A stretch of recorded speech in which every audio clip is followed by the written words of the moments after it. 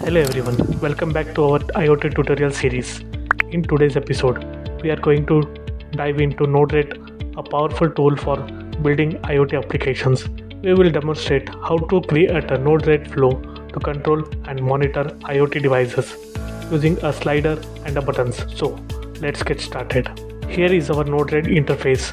As you can see, we have a flow that consists of several nodes. Our goal is to control an IoT device's volume using a slider and enable or disable it with buttons. First, let's take a look at the slider node. This node allows us to set the volume percentage for our IoT devices. When we move to the slider, it sends a message to the next node in the flow. To monitor the message, we have a debug node connected to the slider node. It will display the message payload in the debug slider on the right. Next, we have two buttons, enable button and disable button. These buttons allow us to control the IoT device's state. When we click enable button, it sends a message to enable the device, and when we click the disable button, it sends a message to disable it. To process this button clicks, we use a change node. It takes the button click payload and sets the enabled property in the message accordingly. Now,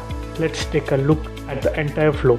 When you enable the IoT device using the enable button, the slider becomes active, allow you to set the volume. Clicking disable button deactivate the slider. Let's see this in action.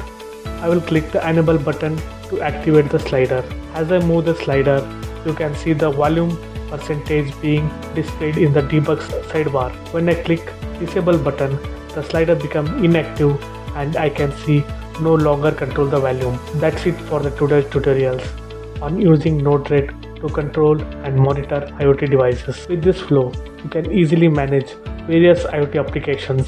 If you found this video helpful, please give it to the thumbs up and subscribe for more IoT tutorials. If you have any questions or topics you would like us to cover it for future videos, please let us know in this comment below.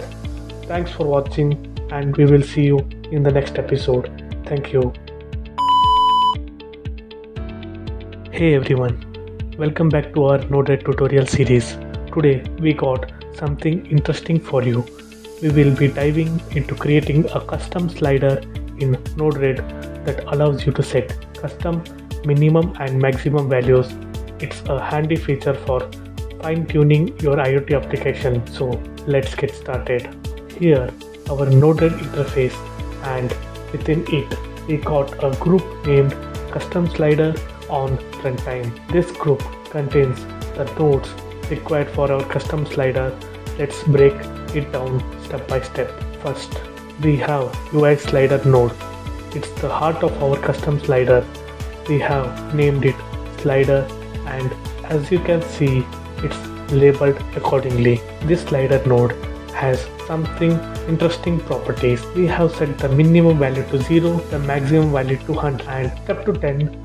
But here where the magic happens, we can dynamically change these values using Node-RED. To demonstrate this, we use a function node. This node takes the payload from injected value and updates the slider properties. We added an inject node that sends a payload of 20. The negative value will be used to update the minimum value of our custom slider. Inside the function node, we have written a simple JavaScript function. It takes a payload, assign it to the minimum variable, and then create a new message. This message contains a UI control object which specifies the new minimum value and a payload of 500. When we inject the payload, it dynamically updates the minimum value of the slider, allowing us to set it to -20. To see this in the action, we added two debug nodes. One shows the output of the function node and other displays the value of the slider. Let's take a look. I will click the inject button with the payload of -20. As you can see, the slider minimum values has been updated to -20. We can select values within the new range. That's how you can create a custom slider in Node-RED and dynamically update its properties. This feature can be incredibly useful in IoT applications where you need fine-grained control over your devices. If you find this tutorial helpful, please give it a thumbs up and subscribe for more more Node-RED tutorials and IoT content. If you have any questions specific you would like to cover in future videos, don't hesitate to leave a comment below. Thanks for watching and we will see you in the next tutorial. Thanks. Bye.